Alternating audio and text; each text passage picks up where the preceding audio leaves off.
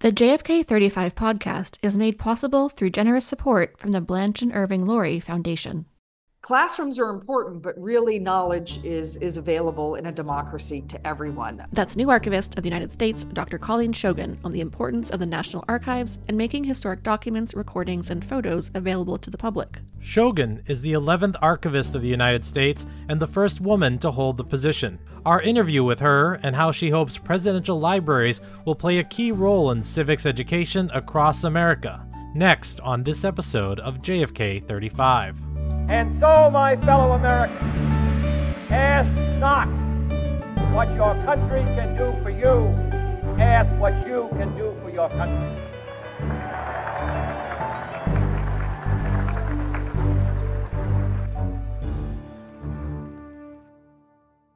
Hello, I'm Matt Porter. And I'm Jamie Richardson. Welcome to this episode of JFK 35. John F. Kennedy said as a U.S. Senator, "Unless we assess fairly the actions of the past, we have no sound basis upon which to plan for the future." Today, the National Archives and Records Administration is the chief executive agency that oversees the protection and dissemination of governmental and historic records of the United States. Those records include documents, recordings, photos, and other artifacts kept at 15 presidential libraries across the United States, including right here at the JFK Presidential Library and Museum in Boston. The history of the National Archives began in 1934 when Congress passed and President Franklin D. Roosevelt signed legislation establishing the National Archives to preserve and care for the records of the U.S. government. Because of that law, every president beginning with Herbert Hoover has had their records preserved by the National Archives. There have been 11 archivists of the United States to lead the National Archives since its inception. Dr. Colleen Shogan was appointed by President Joe Biden and confirmed by the Senate last year. She is the first woman to hold the post. Dr. Shogan served as Senior Vice President and Director of the David M. Rubenstein Center at the White House Historical Association. She also previously worked in the United States Senate and as a senior executive at the Library of Congress. Dr. Shogan, thank you for joining us. Thank you so much. I'm excited to be here today. So you are the 11th Archivist of the United States and the first woman to lead the agency. You also came from outside the National Archives system with your previous job at the White House Historical Association, part of the David M. Rubenstein Center.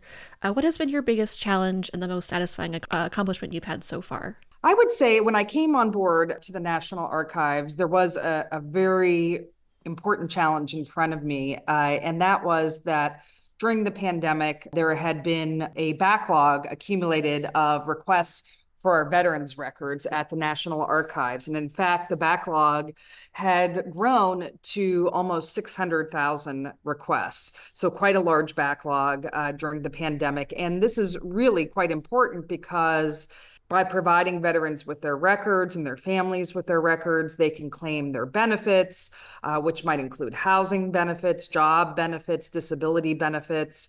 And having that large of a backlog was a real concern because that's, of course, a population we're very sensitive to providing superior service to. So during my confirmation hearings and when I met with senators and members of Congress prior to my confirmation, I pledged that would be a top priority for me whenever I was confirmed as Archivist of the United States. And in January of this year of 2024, we were able at the National Archives to completely eliminate that backlog, which was a really amazing achievement from our staff at the National Archives at the National Personnel Records Center in St. Louis.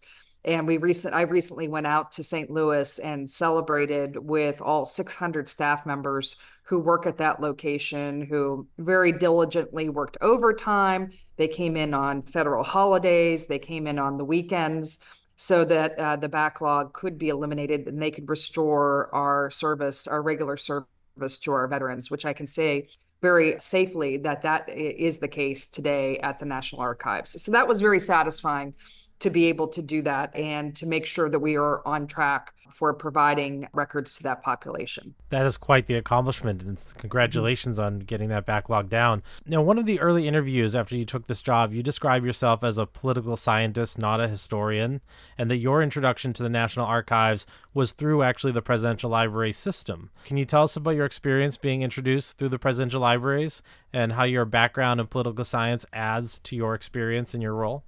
Absolutely. So that's true. My research as someone who specialized in the presidency as a political scientist made sure that I experienced and worked with presidential libraries throughout my career in academia, but then also in other positions, particularly when I worked at the White House Historical Association. But my first introduction to the presidential library system was not when I was a political scientist. It was when I was an undergraduate in college, when I attended Boston College. And the library that I used to go to was the Kennedy Library in Boston. And the reason that I went there was it's such a beautiful location. I really enjoyed going to the library. And what happened was I grew up in Pittsburgh, and whenever I would I would do our finals at Boston College. Sometimes I would have a day or two before I had to fly back to Pittsburgh, whether it was the end of the winter semester or the spring semester. And oftentimes I would spend that extra day at the Kennedy Library. I would take the T to all the way out to the Kennedy Library. It was a little bit of a long ride, and spend the entire day there, go through the museum, have lunch there, and then go back. And I just found it as a terrific way, a very peaceful way, and a very enjoyable day to mark the end of my semester. And I did that throughout my time at Boston College. So I spent many happy days at the Kennedy Library. As a political scientist, I was able to use the libraries for a number of different research projects that I was involved with. Most recently, I used it at the Clinton Library for a project that I was doing on President Clinton's Oklahoma City bombing speech. I was writing a analysis of that speech, and had really a great interaction with some of the archivists there who were able to send me. At that point in time, there wasn't digitization, so they sent me photocopies of the box where all those records had been accumulated, and I was able to see speechwriters' notes on the speeches, and most importantly, I was able to see President Clinton's notes on the speech, so I could see how he changed the speech in important ways. And when I was at the White House Historical Association, I wrote an article on President Eisenhower and how he used his farm at Gettysburg as a shadow White House, particularly when he was recovering from his heart attack when he was president. And I was able to travel to Eisenhower's farm in Gettysburg and visit that location. But then I was able to read oral histories from the FBI agents that were stationed at the Gettysburg farmhouse, President Eisenhower and Mrs. Eisenhower, and really get a firsthand account of what it was like when President Eisenhower was recuperating from that heart attack, and how he used that residence as his surrogate White House during that interim period. So you really can find information at presidential libraries that you would just not find anywhere else as a researcher. There's nowhere else that you would be able to find Bill Clinton's comments on his Oklahoma City bombing speech. There's nowhere else where you would be able to get firsthand accounts of something related to President Eisenhower's presidency, people that were actually observing him during his presidency. So our presidential libraries are really the gateway to our knowledge and how we interpret previous presidential administrations, and really how we interpret the politics and history of particular eras of American history. Thank you. That's sometimes it seems like being a researcher sounds like a lot of fun to get to kind of dive into all of those things. But so kind of talking about the National Archives a little bit as a whole, do you think the public has a strong understanding of what the role of the National Archives is, or if its existence, or any of these things? And then how do you think you and your role can go about educating people about its importance and the materials they make available to the public? I think this is a great question. I think that if you had if you had had this as a survey question a few years ago, I think that most people would not really be able to articulate too much about the National Archives, except maybe that they had remembered it from the movie National Treasure, or if they had been lucky enough to come to Washington, D.C., they may have visited the National Archives as a tourist to see our founding documents here at Washington, D.C. We're right off the mall, right near the Smithsonian museums. So we do have a really heavy visitor and tourist presence here at the National Archives. But now, since there's been more coverage of the National Archives in the news, we do have more people that are curious about the National Archives and what we do here as our nation's record keeper. And so what I've done to try to promote this in a number of ways. First, when I travel around the country to visit our various archival locations across the country and our presidential libraries. We have 42 separate facilities all across the United States, including our facilities in the Washington, D.C. area. So I do engage in a fair amount of travel. And when I travel around the country, I try to plan, if I can, public events in conjunction with those visits to visit NARA staff members in our facilities, in things like, public libraries or other universities, places where we can gather groups of people, also put that online, and I can have discussions about our mission at the National Archives and what we do. So that's one way in which I engage. I try to do as much media as possible, things like podcasts, things like talking to reporters, so we're able to get our message out. And then we also have a robust social media presence at the National Archives for our various facilities, but I have a social media presence on several platforms. So people are able to see what I'm doing on a daily basis, who I'm speaking with, what I'm talking about, and so that I can also share some of our nation's most prominent records with as many Americans as possible. Thank you. And so you mentioned National Treasure, and so sometimes people think of archivists and librarians in movies often as kind of treasure hunters or tomb raiders, or kind of the opposite of the sort of bespectacled hermit who's kind of crowded away in a corner. But what do you think would be a better or greater portrayal of archivists and librarians from your experience?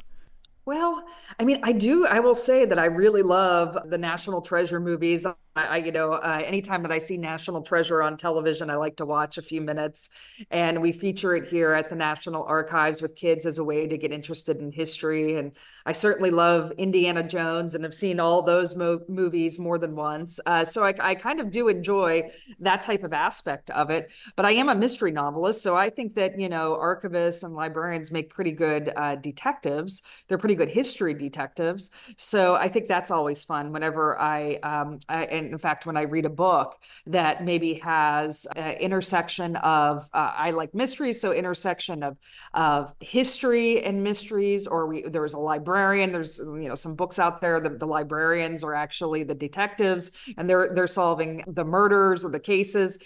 So I really do enjoy those because it brings together some of the things that I really love all in one book or all in one movie. Aurora Teagarden is a good example, right? And she's got books and movies.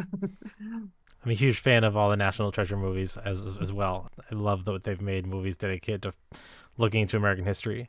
You've had the chance, as you've just mentioned, to visit, I think, almost all the libraries now in the system. And you've referenced President Reagan, who called presidential libraries, quote, labs of democracy, end quote.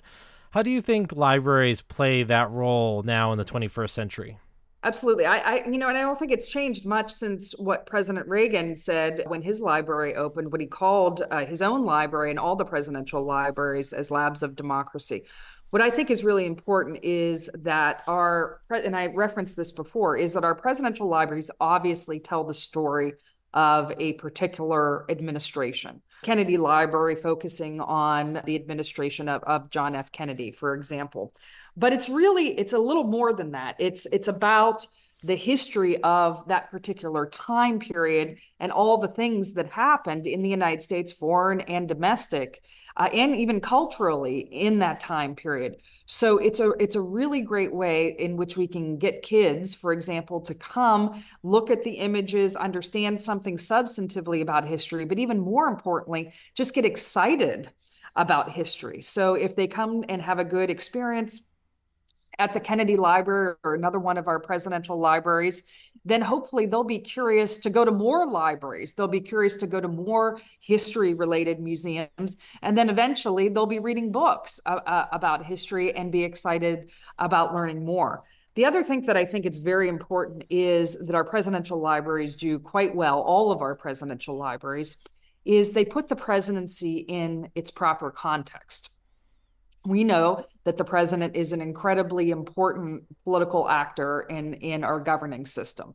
However, the president is not the only institution. He's not the only actor in our governing system, in our Constitution. There's Congress, there's the courts, there's the bureaucracy, right? So there are other entities that are very important about decisions about how we are governed. And I think our presidential libraries do a very good service in placing the president within that constitutional system, within that constitutional democracy, so that young people, when they come to our museums, they understand that while the presidency is an important ingredient, it is not the only ingredient for American government. And across the country, we're seeing kind of a renewed focus in many states and school districts on teaching civics as part of their curriculums. How do you view the National Archives' role, and in particular presidential libraries, in these efforts, especially in an election year? Yes, it's very important to engage with civics, all of the National Archives, and of course our presidential libraries. So we have a very active program called Civics for All of Us, in which we teach civics, modules of civics here in Washington, D.C., virtually, and then we also distribute that curriculum all throughout our National Archive system, including with our presidential library system, so that we can share that information to our nation's classrooms across the United States. We are going to be doubling down on these programs here at the National Archives in the coming year, because we want to be very prepared for 2026, which is, of course, the 250th anniversary or birthday of the United States. And we think there will be renewed interest in our history, in evaluating our nation's history, and thinking about what comes next for the United States. What are our priorities as a nation? Taking stock of how far we've come in fulfilling the promises and the principles contained in the Declaration of Independence, and what work do we have yet to do still in the next 250 years in the life of the democracy. And the only way we can have those kinds of really interesting and fun and exciting conversations is if we have kids and young people that understand the basic rules of the game, that understand the principles as they're outlined. We can have debates about those principles, but understand what they are. And then also, obviously, how our government works, which is laid out as a blueprint in the Constitution. So I view our work in civics as really enabling our nation's classrooms, our young people, to be able to have the more advanced and interesting conversations that we want to have in the next couple of years. And there's no better place that can do that in a nonpartisan, very factual type of way than the National Archives.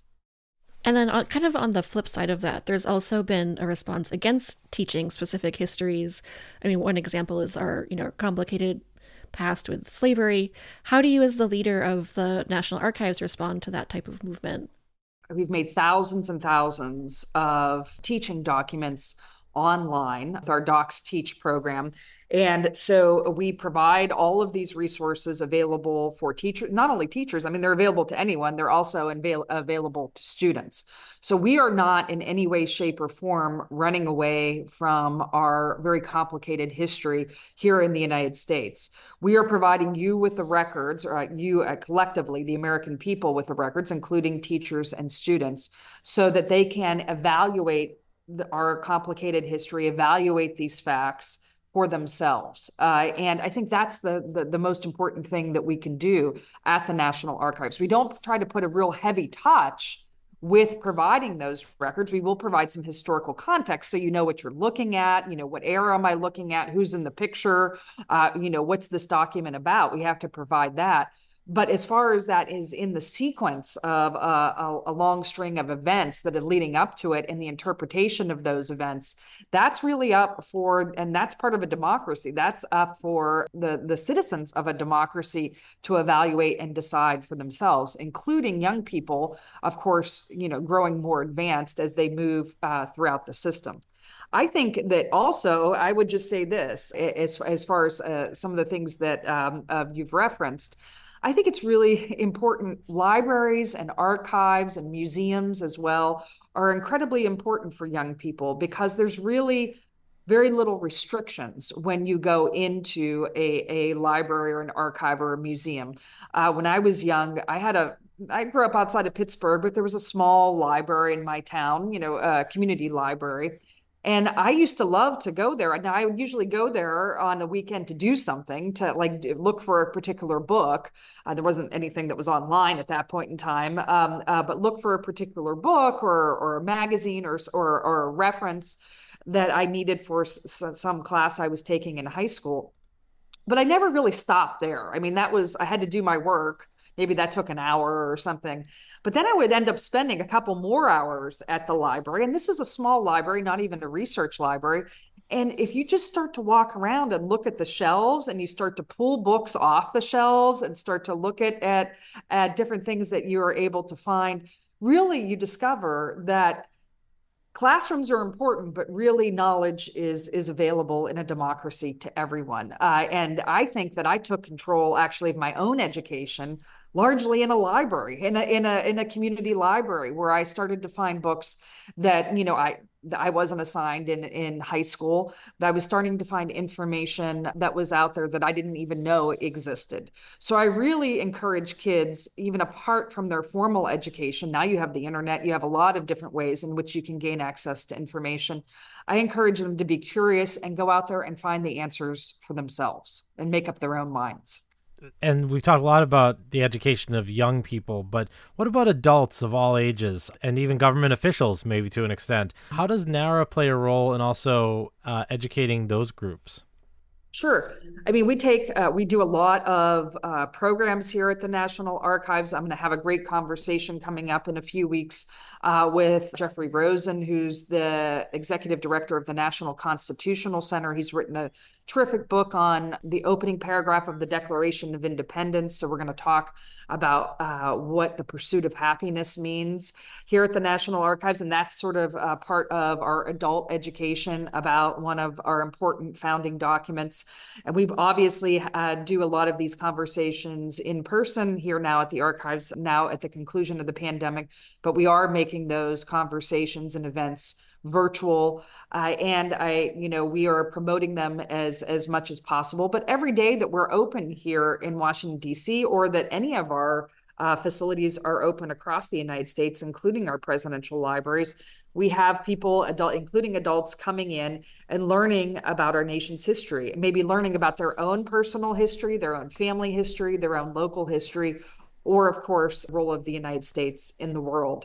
And I think, we are very big fans here at the National Archives of lifelong learning, and that's what we absolutely want to encourage. If you come here to the National Archives and you don't learn, and you're an adult and you don't learn something during your visit, something about the history of the United States, then we've absolutely failed. So I dare you to come and not learn something after spending an hour with us here at the National Archives.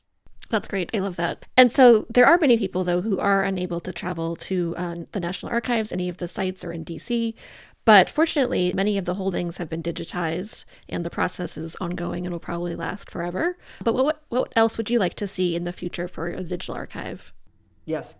So that's, the digital, providing our documents digitally and providing our collection digitally is incredibly important, just for the reason that you mentioned, because as much as I want to open the doors, and I would, if I could, I would stand out on Constitution Avenue and bring as many people in as possible. We know that not everybody travels to Washington, D.C., and maybe someone in Seattle, Washington is never going to be able to travel to visit the Kennedy Library in person, but you want that individual to have as good as an experience as possible if he or she wants to learn more about the legacy of the Kennedy presidency and the Kennedy White House. So we are digitizing as quickly as possible. We are opening a new national digitization center here outside of Washington, D.C. in our College Park, Maryland location. That's going to be very exciting, and that will enable us at the National Archives to digitize our textual documents and collect the important categorical data, we call it metadata, that can help identify those documents, help us do that at a much quicker pace than what we were doing before. So right now we have a close to 300 million documents and records online at our National Archives catalog. We're also working to improve the search mechanisms of that catalog. So we would like to go to 500 million by 2026, and we hope to be able to reach that level.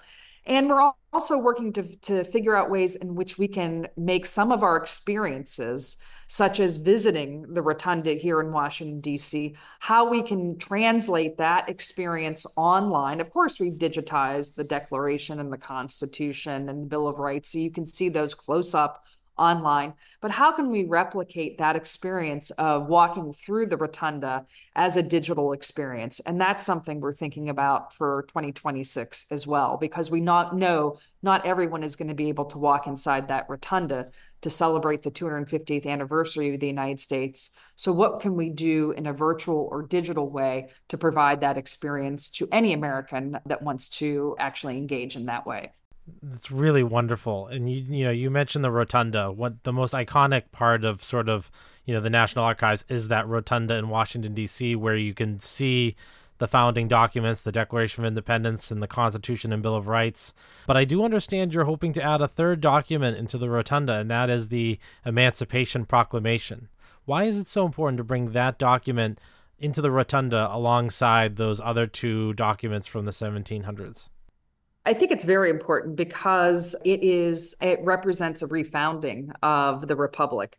Some people view founding documents as, wedded to particular moments in time, 1776, 1787, right? Those are the dates that we typically view as a founding of the American democracy, or a starting point for American democracy tied to those documents. But in reality, what Thomas Jefferson and Abraham Lincoln and a lot of our great thinkers, Frederick Douglass, said was that the American polity, our American democracy, is actually refounded all the time, because we continually seek to refine those principles and try to find ways in which we can embody those principles that are outlined in the original founding documents.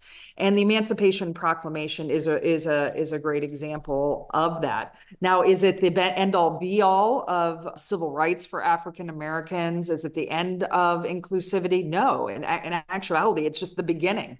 So I think that's another good reason for it to be on display as well. It does not tell the whole story, just like the Declaration and the Constitution don't tell our entire story, but it is an important inflection point in American history for when we start to move towards the greater fulfillment of those principles. So I think for telling, we're now 250 years, almost 250 years into the American experiment. It was never meant to be a static democracy. It was always meant to be what Woodrow Wilson called it, an organic democracy that would always be evolving and changing.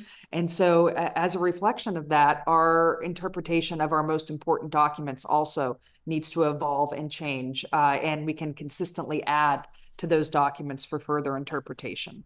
And so you mentioned earlier, one of your talents and hobbies is writing mystery novels.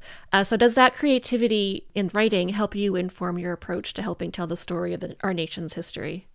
That's a great question. I came to creative writing a little bit later in my career, and quite frankly, I'd never been a creative writer before. I'd been purely a political scientist, an academic writer, a nonfiction writer. And I came to writing by accident, creative writing by accident. I think it does. I think it does affect how I think about telling stories, the importance of character, the importance of description. And also, I'm always encouraging our staff here at the National Archives, how can we do things how can we communicate information? How can we communicate information about history in fun and exciting ways that people can identify with? And, that creativity can be in a mystery novel. That creativity can be how we display information in a video, how we display it online, in our social media. We do have to be cognizant that although we deal with very serious subjects here at the National Archives, we can also have fun with those topics and with those subjects so that we can entice people all the way from kids to adults to want to engage with us and learn more. And I think that's a fantastic way in which to do it. Really, really interesting side hobby. So our final question is, every president has left their mark on the country. And since Franklin Roosevelt established the presidential library system, the archives has been able to preserve these records of their service and impact. Since this is a John F. Kennedy focused podcast, what parts of JFK's legacy resonate with you and the work you're doing at the archives? That's a great question to end with. And unquestionably, I think that President Kennedy's greatest legacy, although there's many, his greatest legacy has to be public service, because that's what President Kennedy was about. That's what President Kennedy's family was about. And his greatest challenge, of course, to a whole generation of Americans is not to think so much of themselves, but to think about what they can do for the betterment of their fellow man and for their country. And we really need a reconsideration of the importance of public service in this country. And that's where presidential libraries can also be incredibly helpful. Places like the Kennedy Library, other places as well, like the George H.W. Bush Library in Texas, because it chronicles President Bush's long career, which even before he became president, of course, he served in many different capacities in public service before becoming president of the United States. But it was largely a career steeped in public service. And when young people go and see that actual arc and learn something about President Kennedy's life and about President Bush's life, they can be inspired as well. And they can say, hey, I can make a difference as well. There's many options available to me, even outside of serving in politics, in which I can be a public servant. I can serve my local community. I can serve my state.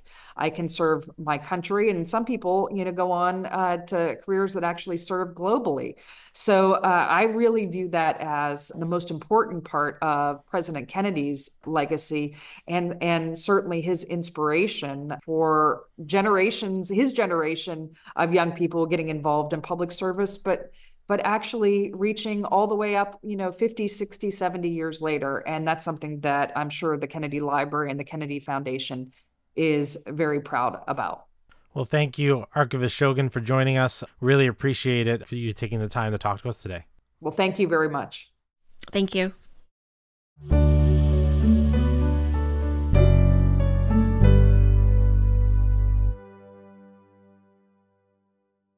Thank you for listening to our special interview with Archivist Colleen Shogan. If you're interested in learning more about Dr. Shogan and the work of the National Archives, check out our podcast page at jfklibrary.org/jfk35 for additional content from today's episode. If you have questions or story ideas, email us at jfk35pod@jfklfoundation.org or tweet at us at jfklibrary using the hashtag JFK35. If you like what you heard today, please consider subscribing to our podcast or leaving us a review wherever you get your podcasts. Thanks for listening, and have a great week.